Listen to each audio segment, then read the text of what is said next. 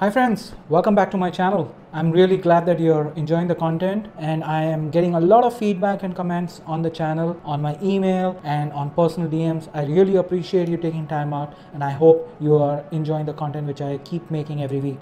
Let's take it up to a next level. Today and in many past years, there has been a conventional wisdom that AI and other technologies surrounding it has been very good at making data-driven decisions, and skills like creative and cognitive, there is still far out. However, things are changing, and in the recent past, there has been significant development, specifically in the last 2 years, in the entire space of natural language processing. Platforms like OpenAI have been building these base platforms called GPT-3 has really evolved and taken the entire open-ended coding or open-ended text management and developing different methodologies and different mediums to enhance the entire ecosystem of driving cognitive and creative skills to the next level.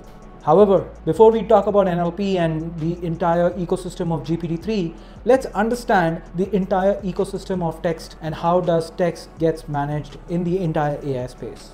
Today, NLP, which is natural language processing, is far well-known topic and many people leverage it here and there. But actually, there are 3 phases which a text needs to be processed or leveraged or reused depending upon the use cases. The first being the NLP, which is natural language processing. The name itself states that you are able to take a huge amount of text data and process it, and that's why NLP. However, NLP is not only enough when you're thinking about open-end text coding. You also need to look at how you are able to understand and decipher the insights or the knowledge which exists within the entire text. That's called the natural language understanding, which is NLU. And last but not the least, if you want to take your open-end text processing and understanding to next level where you're able to generate text, that's called NLG, which is natural language generation. So NLP, NLU and NLG are the larger parts of natural language processing ecosystem, and today there are sciences being involved in all 3 dimensions to really speed forward and enhance the entire NLP space. So what can NLP really benefit you from? Today, open-end platforms like GPT-3 are not only able to understand but are able to predict and prescribe text based on the preceding text. So imagine if you want to write a blog, if you want to write a content, if you know how to process the data in GPT-3 with very few basic schematics or dimensions, GPT-3 models are able to go ahead and write an entire blog or a Facebook post or an Instagram post or write your product content. That's how powerful these open-end platforms like OpenAI, which is funded by Microsoft, is really evolving the entire text analytics processes and the entire ecosystem to a different level.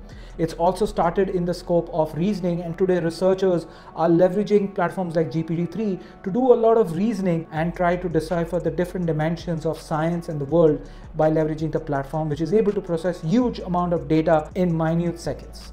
Today, the ecosystem is evolving. It's not just OpenAI and GPT-3. Google's platform called DeepMind is also bringing in a lot of newer scope and reasoning capabilities within its ecosystem. Other platforms and small-time players like Auth, which has developed a platform called Elicit, which is able to do a lot of similar capabilities leveraging the base platforms like GPT-3 and many more to drive specific use cases within the industry. In addition, Hugging NLP is also another platform which has created an auto NLP layer to allow you to drive auto tagging of your text data. Companies big and small are developing capabilities to enhance the entire natural language processing ecosystem further and further. However, the NLP layer is still far out because today much of the research and innovation is happening on English as a language. There are many other languages where NLP today is still not that proficient enough, because when you think about text as a dynamic, languages are of 3 types. There is single byte, double byte and triple byte.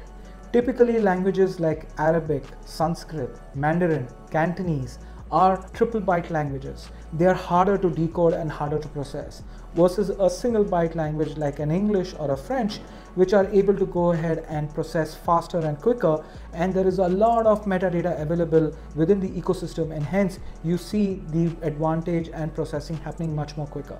In other languages, like I mentioned, double byte and triple byte, it's still far out, and platforms like GPT-3 or many other are still trying to catch up with the other languages. So how can organizations be ready and adopt this ever evolving space, because experimentation and putting funds for experimentation is going to be tough. Well, you cannot underestimate the impact which NLP and LLP technologies can drive within your organization. It is important, hence, when you're thinking about your AI initiatives, NLP should be critical and should be really a linchpin and a critical area where you invest your money and your energies behind that. More so, language tools are here to stay and they are not going anywhere. And hence, my personal advice to each one of you, it is critical that you start dabbling into platforms like GPT-3 and many more platforms like these to understand the capabilities and leverage it in your day-to-day or in your organization initiatives as the world evolves around the NLP space.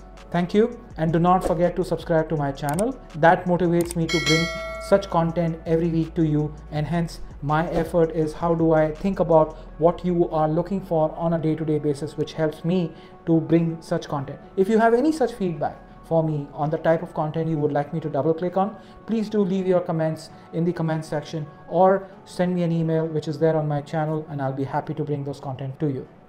Take care. Bye-bye.